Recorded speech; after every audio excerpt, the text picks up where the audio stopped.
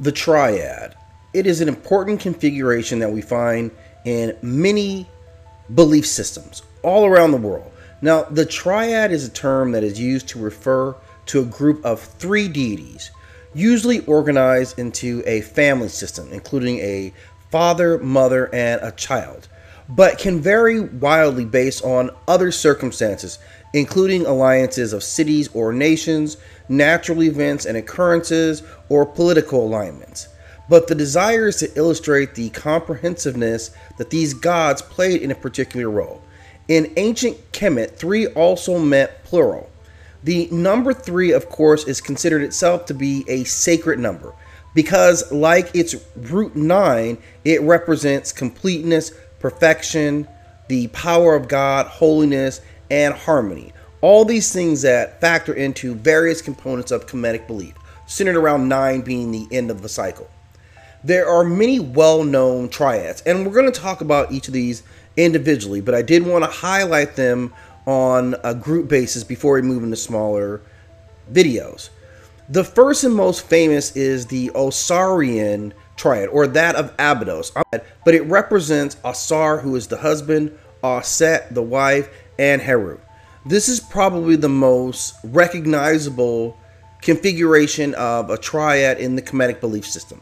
But there were others of equal importance and in some staggering powers, as we see with the combination of a god of the dead, the goddess of magic, and the son of the avenging power. In Thebes, there was a triad that consisted of the very powerful Amon, Mut, and Khonsu, and they played a very important role, obviously, as Thebes was one of the larger and more prominent cities in the early kingdom. In Memphis, there was Ptah, Sekhmet, and Neferten. And of course, we know the awesome power of Ptah, who in this role is seen as the ultimate creator, that he creates everything, including the cosmos. Now, Sekhmet remains in her role as being a powerful sky goddess, where she derived from, and Nefertun becomes an aspect of the moon, consolidating massive power among those three. Likewise, in Dendera, there was Horus, Hathor, and their son Ehi, another combination of father, mother, son.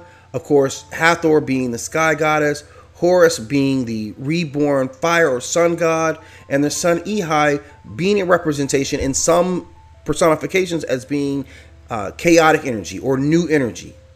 The typical triad represents the minimum division of three persons in the form of a creator god. They represented the aspects of a singular god. The two male gods, in examples of Amon and Khonsu, were each aspects of each other, representing the same god. Amon is reborn as Khonsu, and Khonsu is the young Amon. Amon is also the adult or Khonsu in an eternal cycle of life and death. The physical element of the triad is not only the wife or even the daughter of the old god, but also the mother of the young god. And because Amon and Khonsu are one and the same god, Mut is simultaneously mother, wife, and daughter under the context of this representations of consolidated power. Now, occasionally triads put extra emphasis on the female element, and for that we would look at the triad from Elephantine, which consists of Khnum and two goddesses, Satit and Anuket.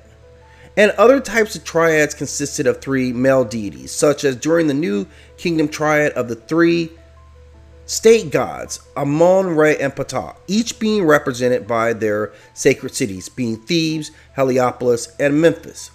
Now, the true power of understanding of the overall context of the triads will be shown in the breakdowns of each of the specific sets. And we'll look at those beyond the Kemetic beliefs as well, as we see triads very prevalent in Greek mythology, and I think Hindu and Brahmanic beliefs as well. If you have more to add as I start down this venturous road, please do so in the comment section. But as always, I ask you to hit that like and subscribe if you enjoy the videos, and hit that notification bell so you'll be in the loop when new videos drop.